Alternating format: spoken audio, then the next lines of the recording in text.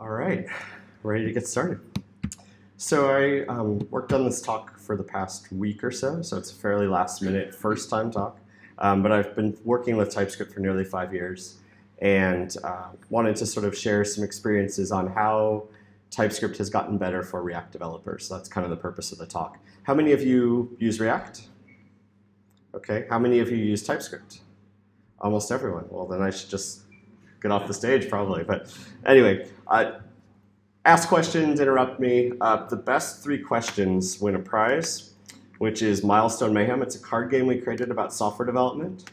And it's fun and it's peculiar. So hopefully that'll encourage some good questions.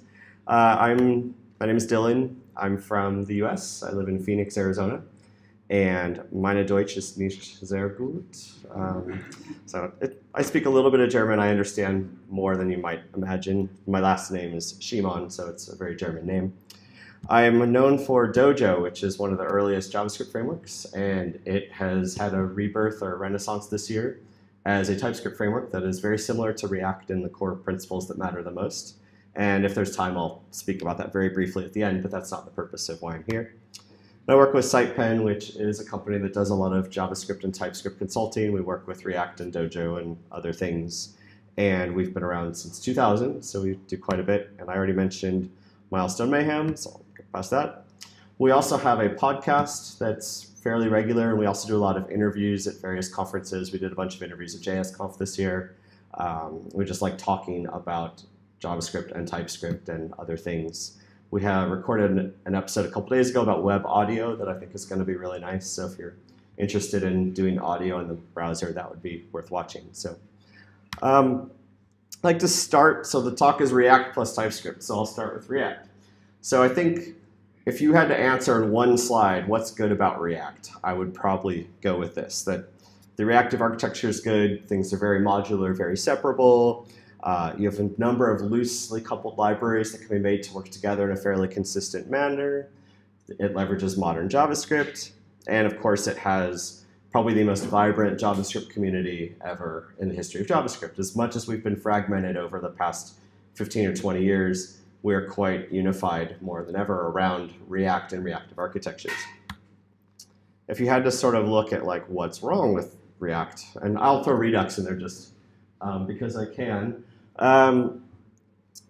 There's a lot of challenges around building large-scale React applications. Or I imagine if everyone who raised their hand and said they use React got together and said, okay, what packages do I use? How is your application actually architected? What component library do you use? How do you, if you got together and did all of that, you'd probably have quite different answers unless you all work for the same company. And even if you do work for the same company, you might have quite a few differences. And I think there's just a number of challenges around building large-scale applications with React because there are so many decisions and there's not a lot of sort of forced architecture in place. And I think that's both its strength and its weakness. So I was reminded of this. I gave a talk at JSConf that the video should be out soon called React Already Did That. It was kind of a humorous look at the history of JavaScript. It wasn't really about React at all. But the slide I liked was from Yanni, who talked and reminded everyone how poorly React was received 5 years ago. And so these were some of the initial tweets. Like basically, oh my God, JSX, why? Just why? Stop ruining JS people. I wonder if Lardison, who commented on that in May of 2013, still feels that way, or if he's embraced React. It'd be cool to find out. But you know, like, this is terrible. So do we really not learn anything from PHP days, right? So people really don't like change, and they don't like things that are new. And the reason I mention this is TypeScript came out that same year. And TypeScript had a similar polarizing reaction from people. People either immediately saw the promise of it, or they thought, this is terrible, you're ruining TypeScript, you're ruining JavaScript, you're turning it into Java, you're doing all of these things that you shouldn't be doing. I want this freedom of a dynamic language. But today, I think people have really turned the corner and said, oh, this TypeScript thing is kind of cool. So I think that's kind of the premise of this talk, is just those things. So, you know, just a reminder, like, why do we use TypeScript, or why is TypeScript potentially a good thing? Well, compared to every other sort of attempt at fixing JavaScript, TypeScript doesn't really try to fix it. It tries to work with what's there. It tries to provide a duck type system on top of JavaScript, rather than saying, I'm going to give you a new language that's going to generate horrible to read JavaScript. I'm going to take JavaScript and add some features to it. And most people think of types, but I think of interfaces. And interfaces are a form of a type. But the whole point to me on why we use TypeScript is for the interfaces. And that's because in JavaScript we have no way to express intent of a block of code. And why does that matter? Well, it matters for interoperability. It matters when you say, I need to swap this dependency out with something else because it's too slow or it's no longer meeting my needs, but I don't want to break my entire application architecture, right? And so if I know the interface, I know what methods and properties are there and what's supported, I can replace it. Whereas if I don't, I sort of think I know, and then I run into every edge case that someone clever extended in a particular way. Now, people used to take dojo workshops years ago for me, and they would ask me questions like, well, okay, how do I express my intent in my code? And I'm like, well, you write really good documentation, and that's not really an answer. But then the better question would be, where's my IntelliSense, or where's my autocomplete? And I have a very good memory, and I'm like, you're just supposed to remember every method and property and what they all do in your head. And that's like the perfect way to learn JavaScript. And people would look at me like I was insane. But that's kind of how my mind works. But having IntelliSense and autocompletion makes it so it's less about the specifics of a particular API, and it's more about understanding the concepts that you're trying to use and use them efficiently. So TypeScript, and how many of you use VS Code? So, wow, almost everyone. So you've probably noticed in the past 6 months or so that even when you're working with plain JavaScript, it can tell you like when you're being inconsistent or when you're doing things that might not make sense. And that's because they've written a set of tools using the TypeScript language services to analyze your code and sort of look at what you're doing and try to help you write better code. And they're also able to do that for plain JavaScript, not just TypeScript, which is pretty cool. So I think that when you think about it, TypeScript is a duck typing system. So it's not saying, okay, I've got an instance of, say, a class or a hook or whatever, because class is a bad word in React now. But I don't care if that instance or that version of it was generated from this original factory for that, right?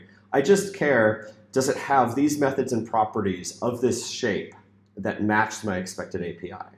So duck typing means like, does it look like a duck? Does it quack like a duck? Then it's a duck, right? Not, is it genetically identical to a duck? Just for the purpose of the API footprint that matters, does it match all the methods and properties that a duck should have? So if you wanted to get started with React and TypeScript, a few months ago, it would have been a really painful answer. It would have been like, do all these things. And now it's just like, oh, well, cool. Now I can just use create React app -- TypeScript and I'm done. Well, and of course, some NPM installs and whatnot, right? But that's pretty cool because I never thought that day would happen, right? Because React was so focused on Flow for so long, or so focused on some of their other languages that they use for various things. So it wasn't always that easy. Most reference applications don't use this yet because this is, a few weeks old that this has actually been supported. Officially, if that. I think it was announced at ReactConf, was that last week or the week before, so relatively recently. But that's a much simpler way to get started. I don't yet know if I agree with all the decisions that come out of the box using that approach, but again, it's like now it's a default feature that's built into the main way that you start off creating React apps. So I guess what I'm trying to say is, if I'd given this talk 6 months ago, this would have been like 10 slides explaining like how to configure all these different things. And now I can just say, well, just go use the Create React App version rather than like one of 50 different attempts at creating Create React App. Wow, I can't even say that quickly enough. CRA, we'll call it that. I couldn't think of there's so many different iterations and versions where people express their TypeScript opinion, but getting that built into the version of Create React App that everyone uses means that hopefully you'll get some sort of standardization consolidation around that. All right. So the other sort of thing so how many of you started using TypeScript more than 2 years ago? Okay, so almost no one. How about 1 year ago? Okay, within the past 6 months. Okay, so pretty steady progression, but almost no one more than 2 years ago. And I think that's pretty reasonable, because I think that TypeScript in 2016 was really rough for React users. There were a lot of things that just felt wrong or hacky or unfinished or difficult to do. And I'm just going to quickly go through some of the items that were fixed as TypeScript has evolved to sort of show why I think that TypeScript is a good thing for React users. So the first one actually, oops, I pushed too fast, sorry. Go back.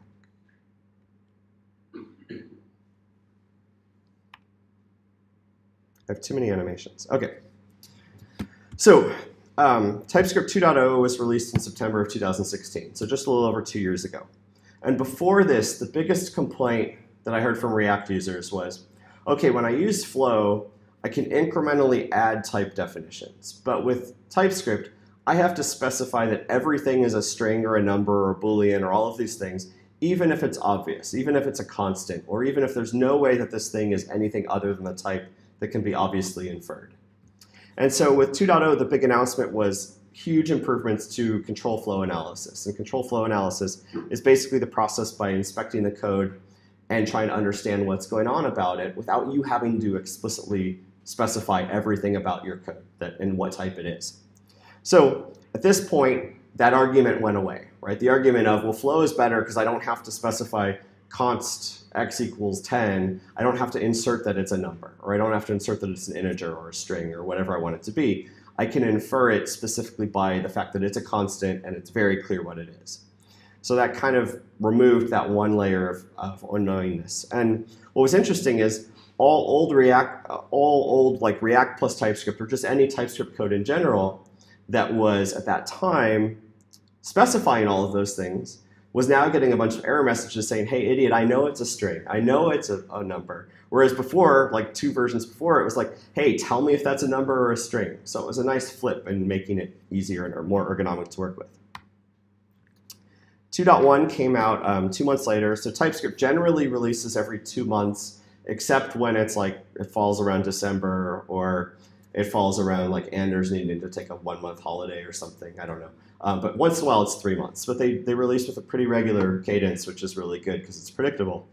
And what they added was this sort of foundation for metaprogramming in JavaScript. And so they have this key of query, sort of indexed accessors. I assume you understand the syntax since most of you work with TypeScript, and sort of mapped objects. And those made it much better to model libraries that were more functional in nature, such as React or Dojo or Ember or Lodash and so on. And then they also added a few different types, but the one that was important was partial. And without partial, it was really difficult to sort of have a state that was partially specified and then got updated with more details later.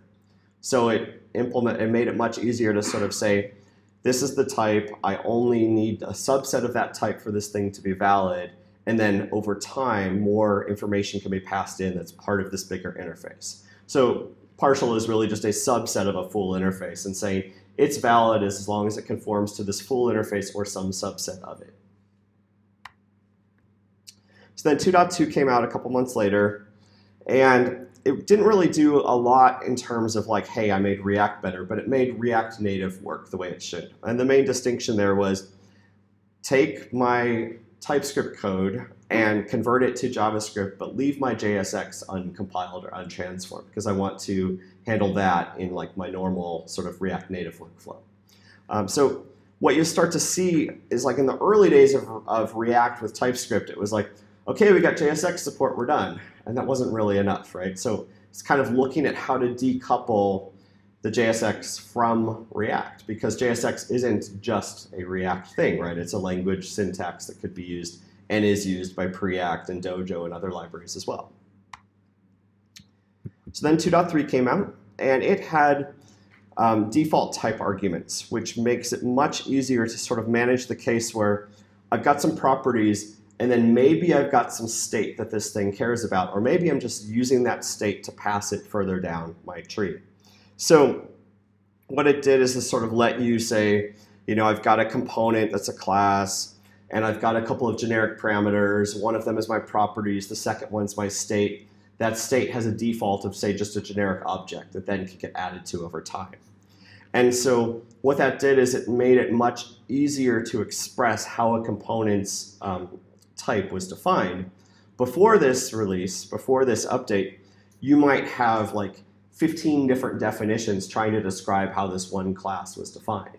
And then this squashed it down to one. So one of the nice things about TypeScript I find is that whenever they find scenarios where it's like, wow, the user has to write this really long list of things to try to describe how this particular API should work, they go in and they look at how they can simplify that and parameterize that so you can write it more generically or more abstractly, so that you're not writing what feels like tedious old-style Java class definitions up top, which to me pretty much scares everyone away from the language.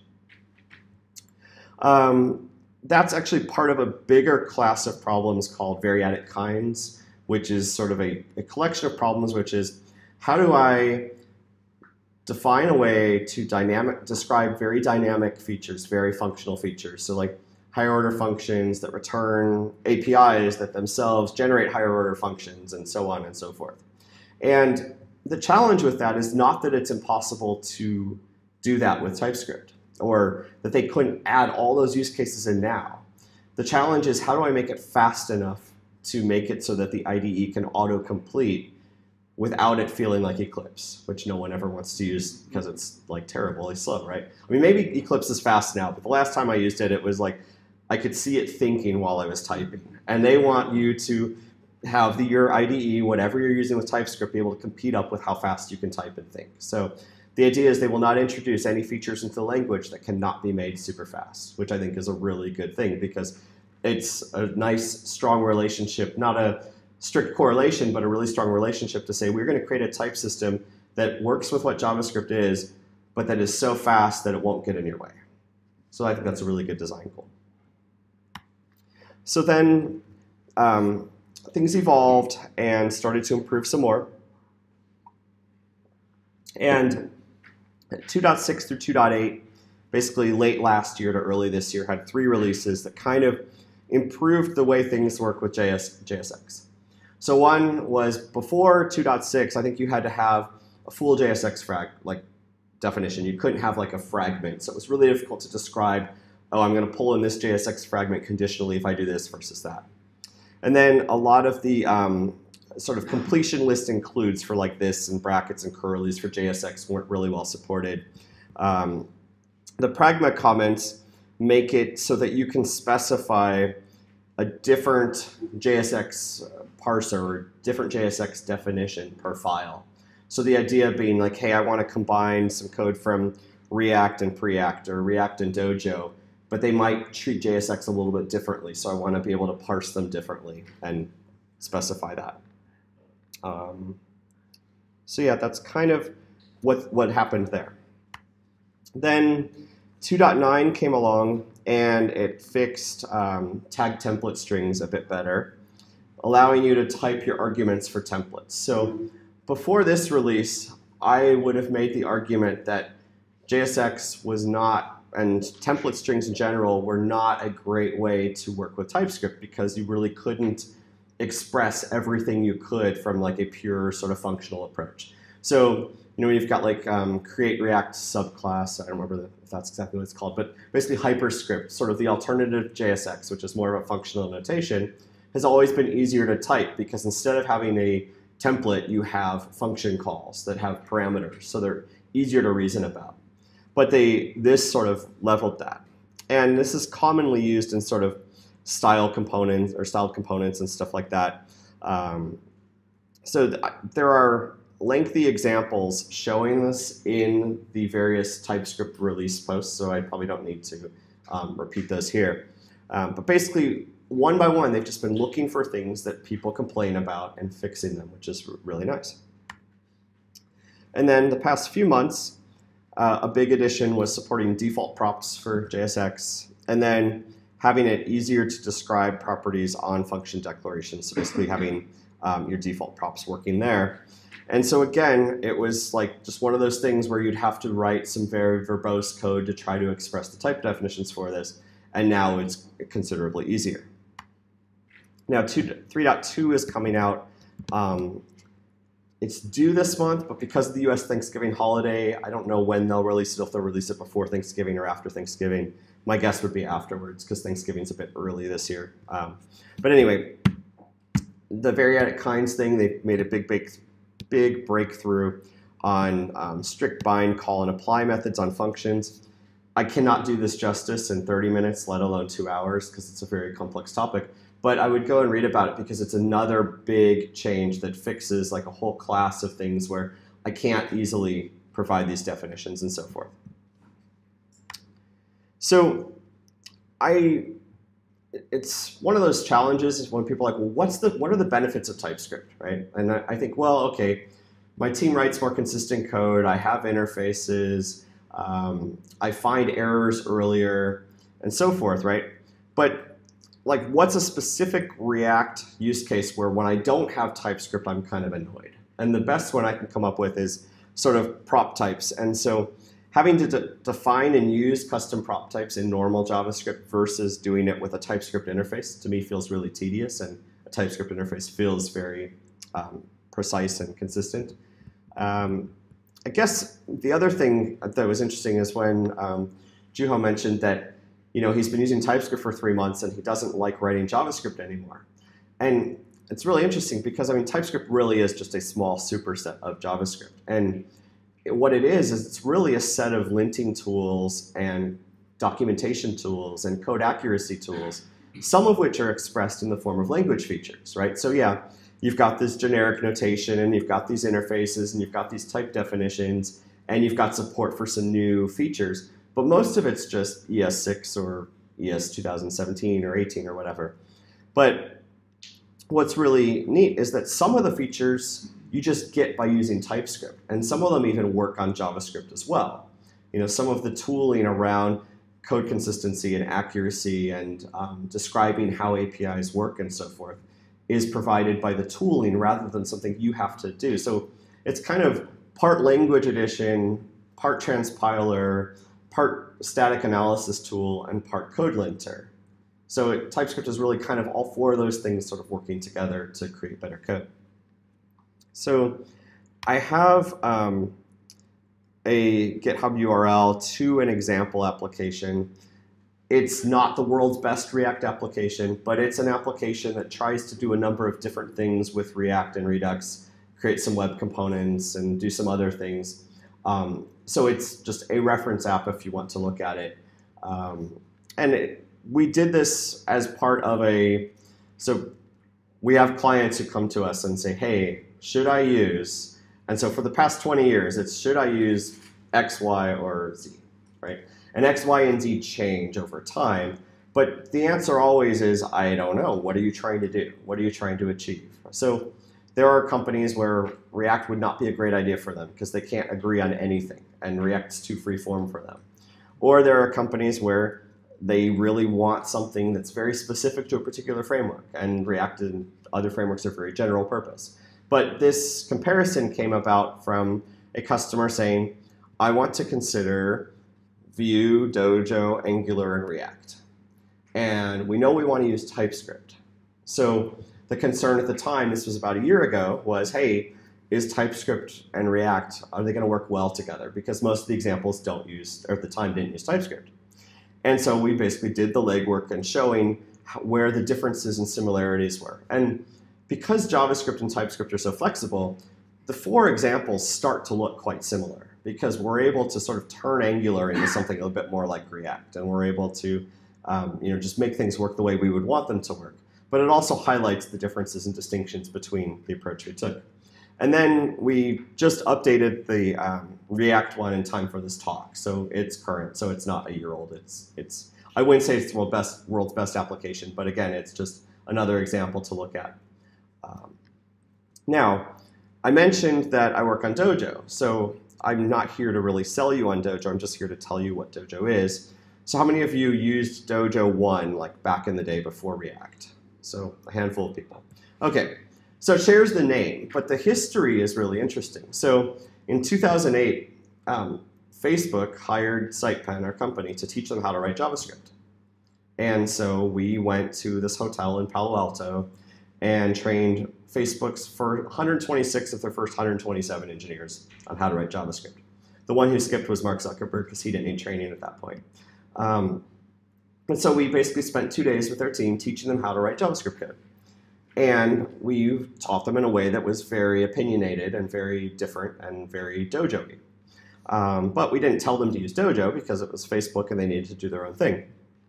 And so what was interesting, though, is they used Dojo for a while, and there were things they liked about Dojo. They liked sort of the component model. Like the whole component model thing comes from Dojo, but Dojo didn't invent that. That comes from like Laszlo or Flex, right? Which then comes from Delphi. Everything goes back to Delphi eventually, or Interface Builder, right? So like the whole web components thing and the React components thing, it's been done like 50 times before in different programming languages, but it's been reinvented at least 4 or 5 times in JavaScript as well to get to where we are today.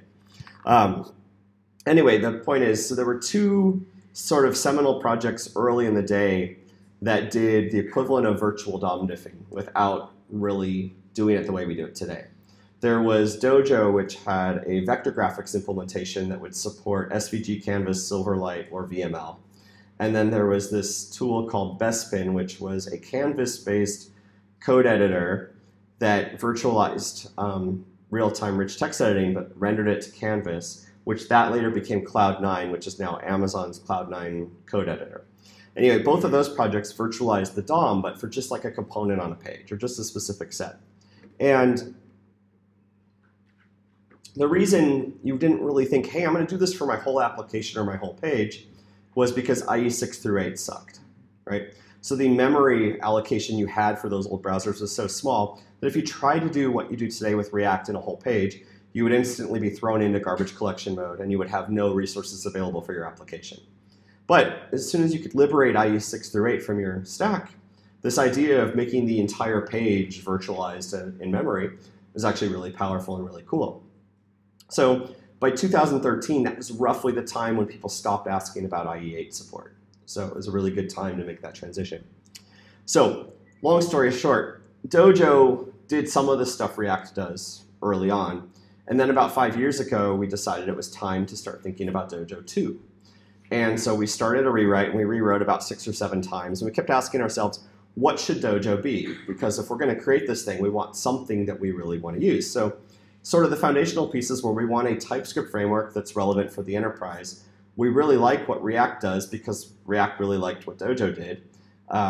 We like the virtual DOM approach. We like, this sort of component model. We like reactive state. But there are some things we don't like about React. One of which is sort of when I need to do things with a DOM element that are not like, I need to change the dimensions of something, or I want to use an intersection observer on a DOM component, or I want to do a web animation. The typical default React answer is fine, use this sort of crufty way to get access to the DOM element and just go to town. The Dojo way is to say, okay, we've gone through all those use cases and we provide those as properties you can react to. So if you need a web animation, we're going to give you the properties back that you would get from a web animation and you can react to those. If you need to resize a node, we're going to give you properties for the dimensions rather than the DOM node. If you need an intersection observer, we're going to tell you a property on whether something is inside something else or not. So we've looked at things the other probably big difference between React is we've tried to put together a more comprehensive framework, not a kitchen sink framework like Angular, but more of a, this is the router, this is the component model, this is the virtual DOM system, like this is the build system. The build system by default, so there's a comparison on the real world reference application. So real world is a collection of reference applications people have written for a bunch of different frameworks. And someone wrote a comparison of all of them this year, and Dojo was faster and smaller than React, than Angular, than pretty much everything else. But it's because we cheat. And I say that we cheat in a nice way in that we look at your default routes and your default components, and we optimized for your first initial paint by creating a really small bundle size. So we do code splitting based on your application itself, rather than you having to go through the process of doing all that work manually. So the idea really is we've said, all right, if we were to rewrite React, or we were to rewrite Dojo, rewrite React, rewrite other frameworks, what would we end up with? And we would end up with something like Dojo. So I'm not saying any of you should ever use Dojo, but it's worth a look if you're interested in sort of how we do it. I mean, it uses JSX syntax, it uses TypeScript, it renders the default function. So for a React developer, it's very quick to jump in and sort of understand what we're doing.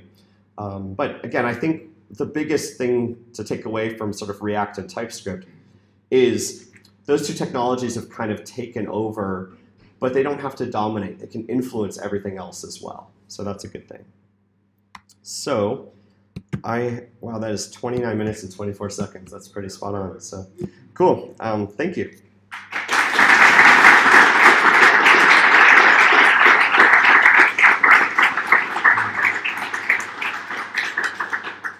Question? So, for library authors, you have Rollup and Webpack to actually bundle your library into one single file. I found one thing that can do this for TypeScript definitions, but it wasn't so well maintained, especially I think the jump to 2.8 or 2.9, there's some problems updating. Can you recommend something like this? So we did something like this called DTS Generator that kind of attempted to bundle all of them up.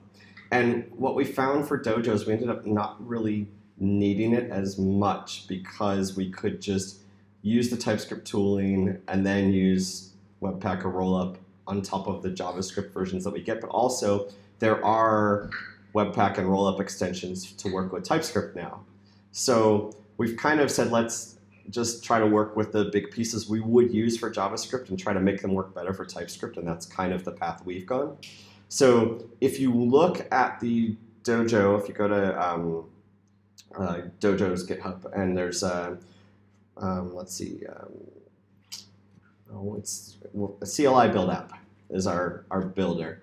If you go and look at how we build Dojo, try to mimic that for React, and that's what I would recommend, because it's fairly similar.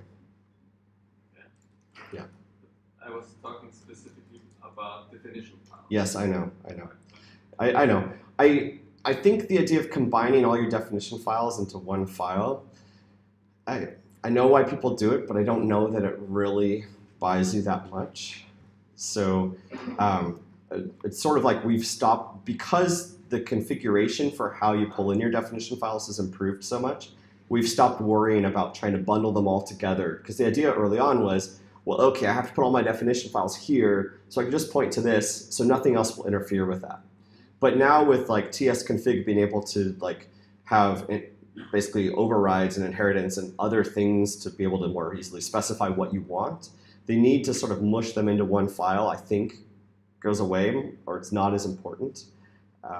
You could disagree on that. I mean, that's fine. But I think it's one of those problems where we felt it was really important, and now we just don't care as much because we don't have as much of a need to shove it all together. But there are tools out there that will do it. So I just don't. I don't know. It's not as important of a problem as it was a couple of years ago.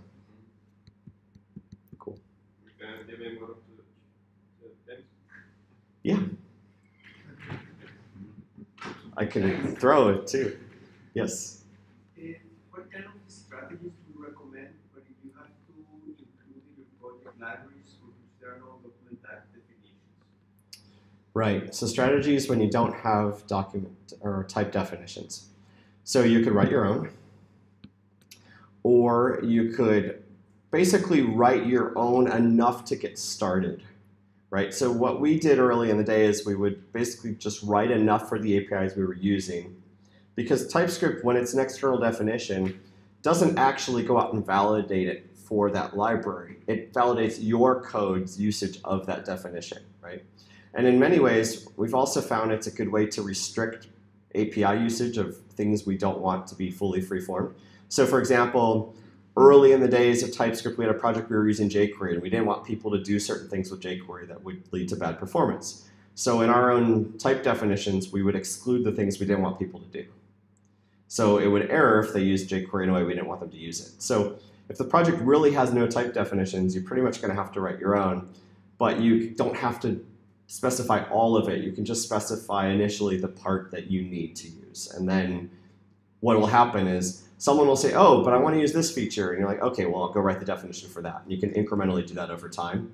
You don't have to do like the full feature-rich every bit and piece of that API before you can use it. that's worth a game too. I don't want to hit him in the head. So.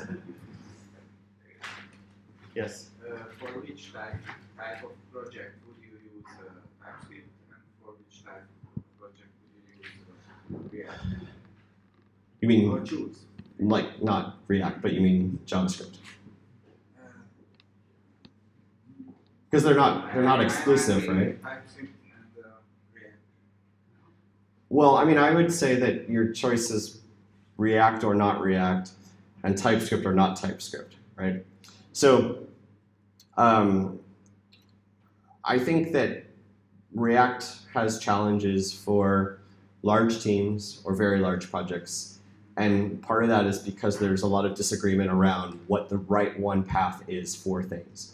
That's sort of what leads people to Angular, and I will joke that Angular is the wrong path for everyone, but at least they agree on the wrong path. And I mean, that's kind of mean and cruel, but I like to poke fun at the Angular guys, right? So please don't quote me on that, but you can if you want to. I mean, they're really nice people, they work really hard, they've got their own opinion, and Angular's gotten a lot better, but I like to poke fun of them, especially at React groups. So, I mean, it makes perfect sense, right? So, I mean, I actually was quoted at a conference recently, and someone asked me, well, what's the worst part of like working with old code, you know, written in Angular? And I'm like, well, the worst part of working with an old Angular app is that it's written in Angular, right? Because Angular 1 was particularly bad, and I don't know how it ever got popular.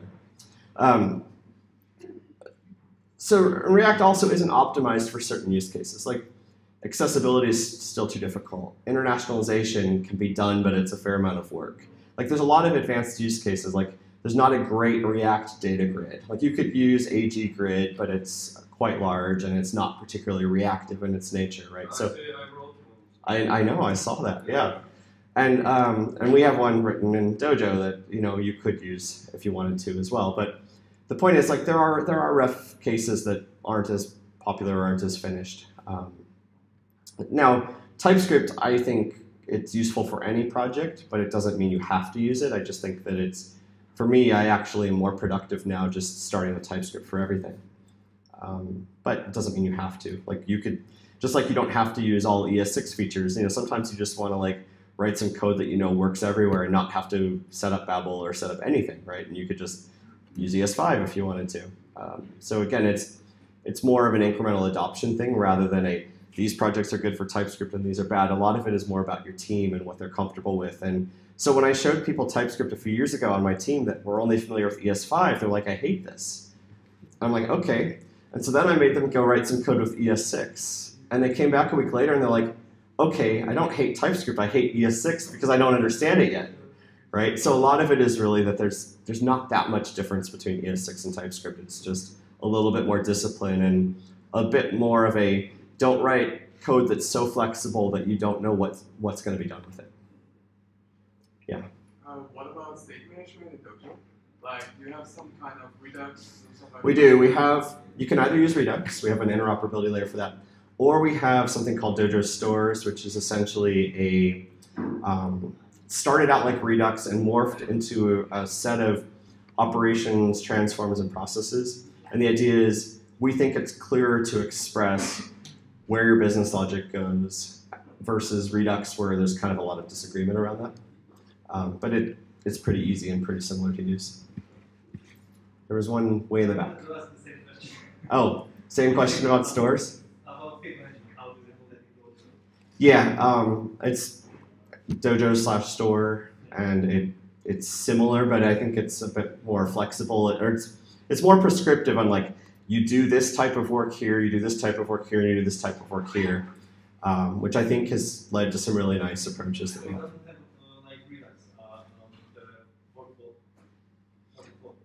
It's similar enough that a Redux user could make sense of it in a couple hours at most, but it's different enough that I think it's easier to use.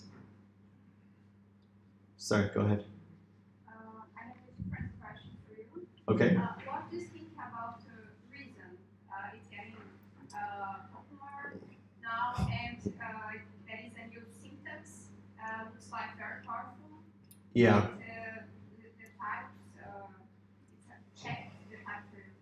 So in general, I don't like to bet against JavaScript because I think long term I like to align with what is available everywhere. So I've been working with JavaScript since 1996, which at a time was very foolish, but I was very stubborn and very persistent. And so whenever I see things like Dart or Go or Elm or Reason or other things, they're really cool. But what I imagine happening is the cool ideas from that will end up in the next couple versions of JavaScript. And the reason for that is JavaScript's evolving really rapidly, and working together on a single language I think is really useful. Now my other reason is very biased against Reason, which is kind of silly, but there is a particular developer out there who loves Reason, who is the most unreasonable, I'm using that word intentionally, developer I've ever worked with. And I try to avoid anything he particularly adopts. And that's really not a great reason. But I mean, 5 years ago we were talking about TypeScript and he's like, oh, that's terrible. You can just use stuff in Node. And I'm like, okay, man. And then 2 years later he was using TypeScript. And then now he's using Reason, and he's got a whole company built around Reason. So I sort of think it's like I've bet for years on the open web. So I've bet on HTML, CSS, and JavaScript and browsers. You know, I survived the dark ages of Flash and Silverlight and the dark ages of mobile apps dominating. And I feel like the more we work together on a unified platform, the better off we are. And I think other languages are great for use cases, but I still feel like having that one language we use for most things together is a good thing. So, yeah, sorry. Where do you see the future of TypeScript related to hooks? Well, hooks have been for about 2 weeks, so very mature. Yeah, I mean, the thing is, like, I look at hooks and I'm like, well, that's just JavaScript. Like, it's obvious, right? Like, and in fact, when I look at how we write code in Dojo today, like to do the things hooks do, that's how we've already done it in Dojo. Like, they're just function calls that get hooked into the state system. I mean, it's some syntactic sugar around it to make things work, but it seems pretty obvious. So I don't think there's really much there that JavaScript needs to do differently, or that TypeScript needs to do differently. So I think that'll be a pretty easy thing to support. Sorry, there's a question in the blue shirt that I kept skipping. Yeah. Well, now you were talking about JavaScript and the open web. Isn't JavaScript actually a target language? I mean, most of us don't write directly in JavaScript. So TypeScript would be one. TypeScript is JavaScript, right? With a little bit extra. Reason is a completely different grammar and syntax. So that's why I would make the distinction. Like, when you look at what Elm generates as JavaScript, I can't understand that JavaScript that gets generated. When you look at what Dart generates, it's human incomprehensible. When I look at the code TypeScript generates, it's very similar to the JavaScript code I would write because it's not doing all that much to change my code. So I like to keep my levels of indirection relatively small. But that's a personal preference. Yeah? We started a project a year ago using your stack, but we also added Lambda. Okay. Functional programming thing, because one of our guys was really into that. And we got pretty frustrated because we found so many places where we couldn't get TypeScript to understand what we were trying to do. Yes. 3.2 should help a lot with that.